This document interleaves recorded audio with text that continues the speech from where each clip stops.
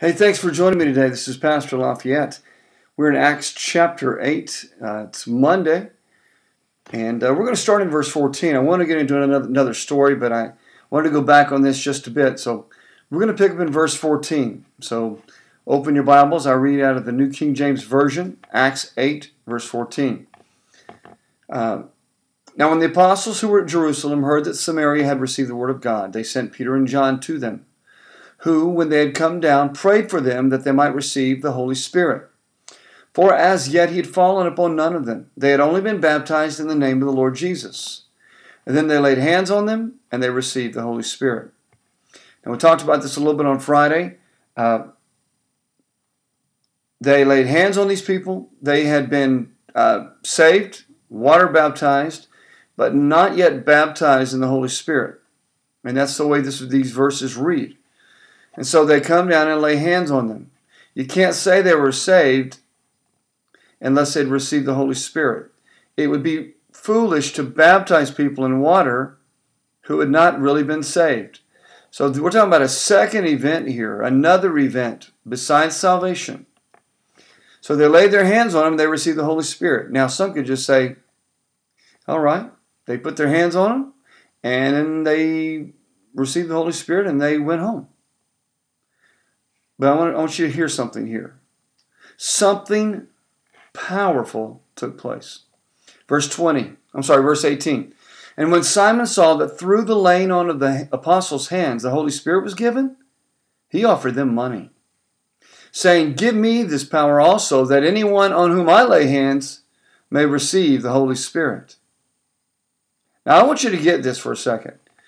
We're talking about Simon the sorcerer, who had done a lot of weird, crazy things before Philip showed up. And when Philip showed up, people were healed, things were happening, people were being delivered, people were getting saved. He's preaching, they're believing because they're seeing these great signs and wonders. But you never read about Simon offering money. But when he sees these two great men of God, Peter and John, come down, lay hands on people, they didn't just lay hands on them and say, receive the Holy Spirit. And the people said, well, thank you very much. And they walked home. My friend, something big happened. Something so big that he offered money for this thing. He didn't offer money to heal sick people or blind eyes opened, though it was miraculous, yes. Though it was powerful, yes. Though it was amazing, yes. But he didn't offer money for that. But when he saw them lay their hands on them to receive the Holy Spirit, he offered them money for that. It wasn't just some silent thing that kind of took place between you and me and they walk off. He saw something happen. Now we know from two previous passages that the Holy Spirit, I'm sorry, I think I jumped ahead. We know from Acts chapter 2, the other passages in Acts chapter 10.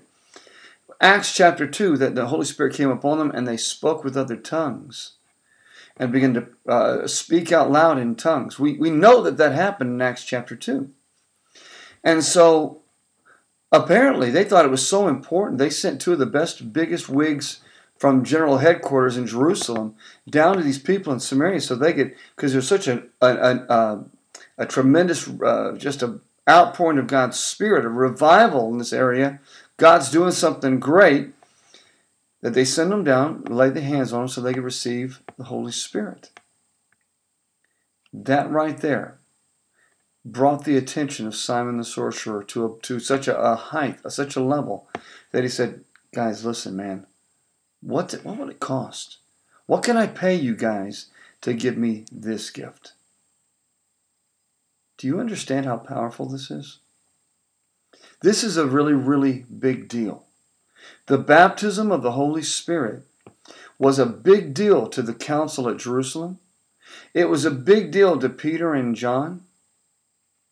And I don't have any idea why Philip didn't operate like that. I don't know anything about it. I don't have any right to even presume. I really don't know. But it was so important that they sent two bigwigs down, and when they did what they did, they were offered money for it because it's such a powerful move of the Spirit of God. Think about that. Think about that for a minute, because that's amazing. We always say that the Pentecostal churches always major in the minors. Why are we always making it such a big deal about the baptism of the Holy Spirit? We're majoring on the minors. Well, apparently it's enough of a minor to get Peter and John to come from Jerusalem just to take care of the business that needed to be taken care of. It is important. It is valuable. It is needed. It does not save us anymore, but it is believed that it is a further equipping, a further enabling to be able to do certain things, act in certain ways, and see greater things accomplished on this earth. It's important. Peter and John showed up. Consider that, please. Father, I pray for those who are listening today, Lord, that they would understand the importance, the value of the baptism of the Holy Spirit. And that, Father, that if they are not baptized in the Holy Spirit and they don't have the evidence that was given to the original 120 or so in Acts chapter 2, verse 4, I pray that, Father, that as they begin to pray today and begin to seek you, Lord, that you would baptize them in the Holy Spirit with that very same evidence as proof to them that you have done an amazing work in them. Father, touch and minister in the name of Jesus. Amen. God bless you. Thanks for joining me today. Bye-bye.